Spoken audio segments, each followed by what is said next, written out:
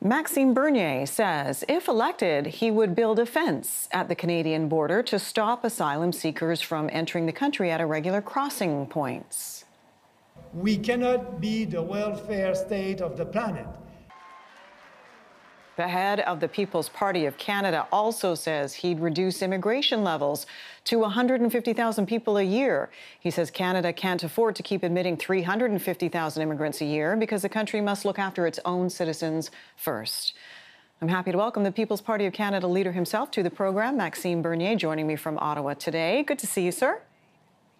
Thank you. Thank you very much. Let's start with the fence idea. It's a pretty big border. Where would you build this fencing and what would it cost?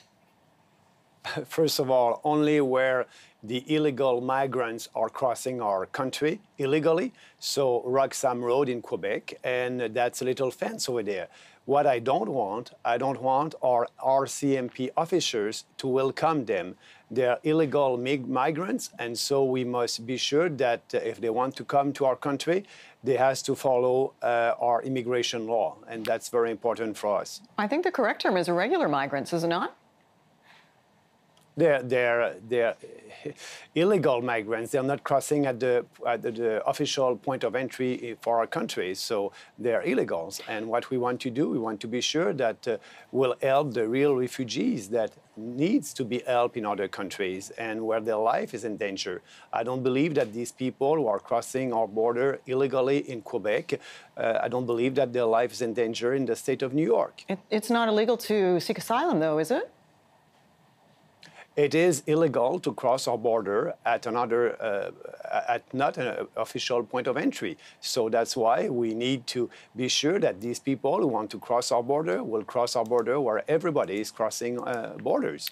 I understand in your speech yesterday you also said you would expect immigrants to take a values test. What would that look like? Well, I want people that are coming here that will share our Canadian values. Our Canadian values, as you know, is based on the Western civilization values, the rule of law, equality between men and women, respect, tolerance. And yes, I want our immigration officers to have a face-to-face interview with them. As you said in the beginning, we'll have less than 150,000 a year. I think it's important to have a pause there. 350,000 a year, or like it will be in 2020, it is not sustainable. I don't want our country to be like in Europe, in certain countries, like in UK, in France, in Belgium, where they have huge difficulties to integrate their immigrants. So that's why we must have fewer numbers of immigrants, and being sure that these people will integrate our society and be part of our society. To be part of our society, it will be important to do an investigation and an interview with them, yes. Right, but back to the values testing in specifics. There's nothing wrong with a face-to-face interview. I think people would expect that. But who determines what are Canadian values, and what would some of those values be, in your opinion? It's the Western civilization values, like I just said.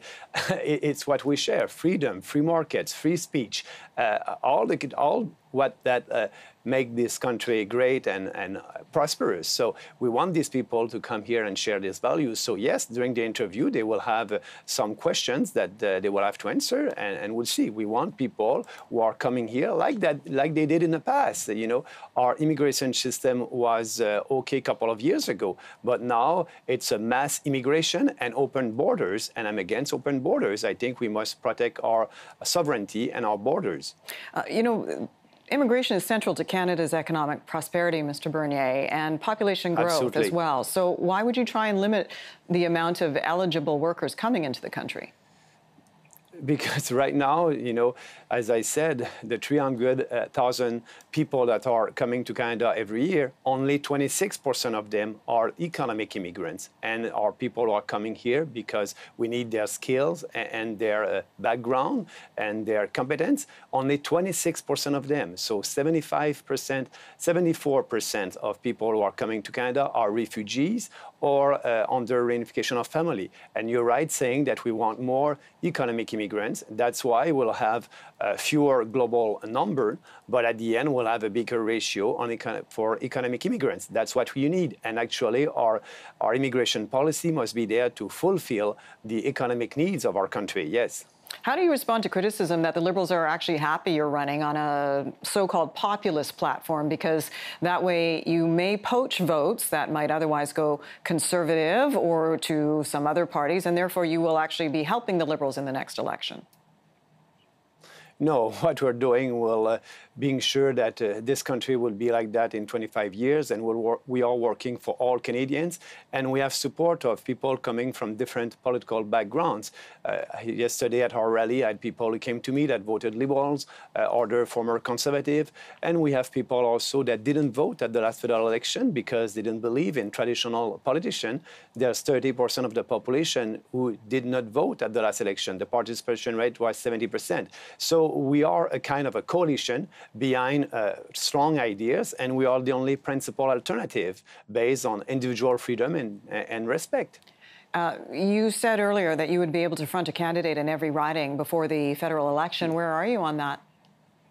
307 candidates right now. We have more candidates than the Green, more candidates than the NDP, more candidates than the Liberals, and we'll have 338 candidates, actually, yes, in every ridings in a couple of weeks from now.